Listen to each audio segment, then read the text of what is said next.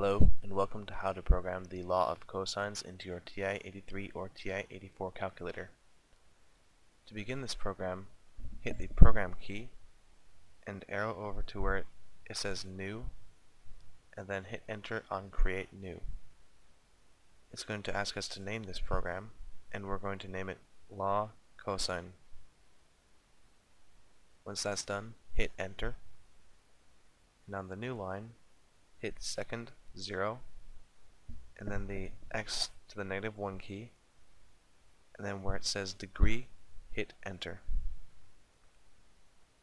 Hit Enter again, and on the new line, go hit the Program key, I-O, option 3, display, in quotation marks, a squared equals b squared plus c squared, quotation mark, new line, display again, quotation mark, -2bc cosine of theta, which is alpha 3, end parenthesis, quotation mark, new line, program, option 8, which is pause, new line, display, quotation mark, 1, side, end quotation, new line, display, quotation mark, 2, angle, quotation mark, new line, program, under I-O option 2, prompt, we're going to prompt x,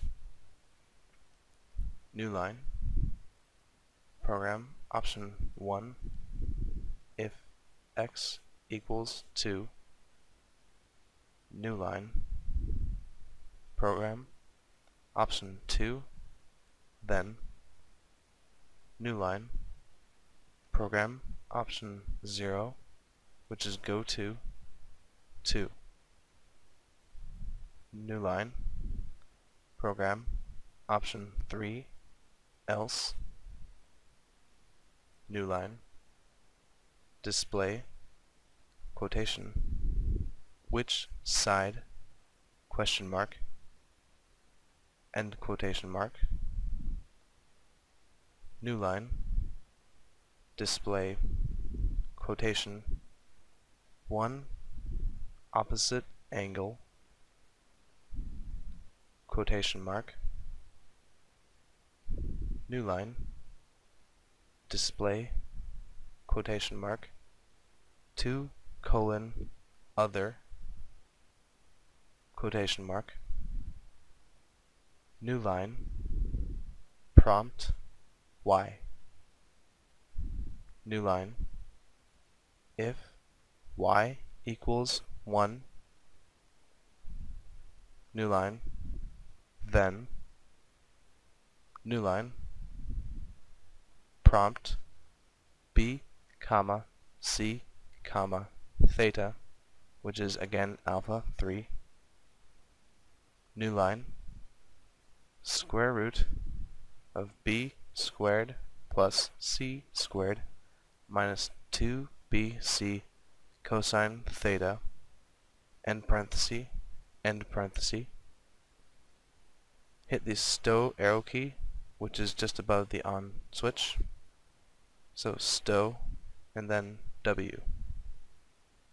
New line, go to theta. New line, else, new line, prompt, A, C, theta. New line, C cosine of theta, end parenthesis, stow key, W. New line, go to theta. New line, label, which is program, option 9, so label 2.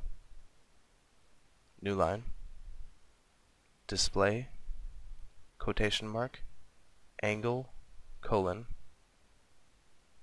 quotation mark,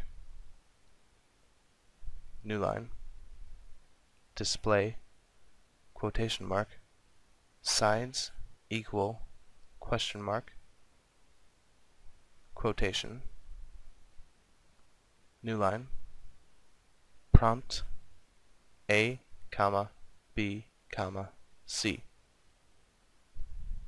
new line, second cosine, which is arc cosine, parenthesis, b squared plus c squared minus a squared, end parenthesis, divided by, in parentheses, 2bc, end parenthesis, Stokey, w, new line, label, theta, new line, w, new line. This is all the script that you will need to write for this program, and to get out of this program, hit second mode. Now that we're done writing this program, we can test it with a real triangle to see if it holds up. We're going to be using the triangle depicted below, which has sides 5, 12, and 13, and angles A and B as noted above. First, you're going to hit the program key, and then find the program law cosine, hit enter one more time, and then enter once more. It's going to ask you for either solving the side or the angle. In this one, we're going to solve for an angle first. Hit enter, and it says angle, colon, and it's asking what the sides are. Now, we're going to find angle A, so make sure that angle A corresponds to the side opposite that angle. In this case, that's 5. Hit enter, asks us for B, 12, hit enter. It asks us for C, that's 13. Hit enter one more time, and it gives us an angle of 22.61986495. Alright, now let's see if it works on other things. Bring up the program again, hit enter one more time, and then this time we're going to try and solve for a side. Hit 1 and enter. It asks us for which side we want to solve for. It's side opposite the angle we have, or one that is not opposite the angle that we have. In this case, let's use one that is not opposite the angle that we have, so hit 2. It's going to ask us for side A, and since we have 5 being opposite the angle 22 point something, we're going to use A being 5. So hit enter. It asks us for side C, that's 13. Hit enter. Now it asks us for the angle, and our angle is 22.61986495. Hit enter, and it comes up with 12. So now we've tested the use of this program against a real triangle, and it's been shown to work. A point of note, the more decimal places you use for each side and for each angle, the more accurate the answer you will get, because when you round you start to get some error. This is how you use the law of cosines in your calculator, and I hope this program helps you in the future. Thank you for watching.